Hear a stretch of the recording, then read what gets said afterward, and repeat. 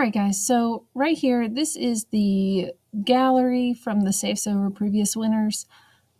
If you do want to go look at that, you can go to the Safe Sober or the Daggett Schuler website. And under Community, there's a Safe Sober Prom Night tab. And then over at the bottom on the left, there's a selection for the design gallery.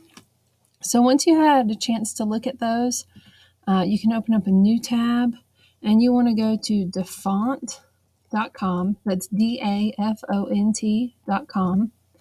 And this is a really good resource for looking at different typefaces and fonts for your design.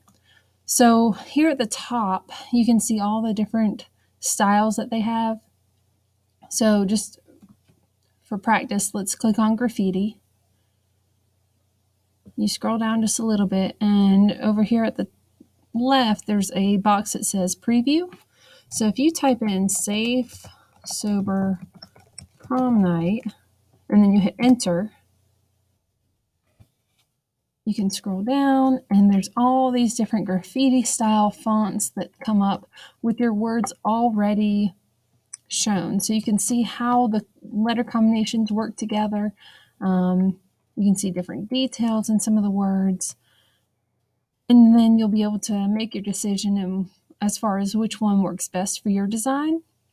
And if you go all the way down to the bottom, you can see there's 19 different pages of graffiti fonts. All right, so that's just graffiti.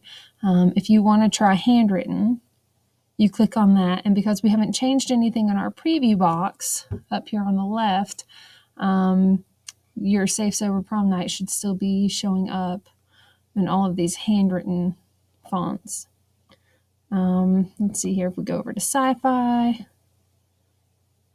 All right, you guys can see, and you can type any words in there that you need to put onto your poster and onto your t-shirt design. So all I can say is just explore this website, try to find 2 or 3 that you think would really work for your design, and then practice drawing those letters and those words on your exercise that you're going to hand in for this project.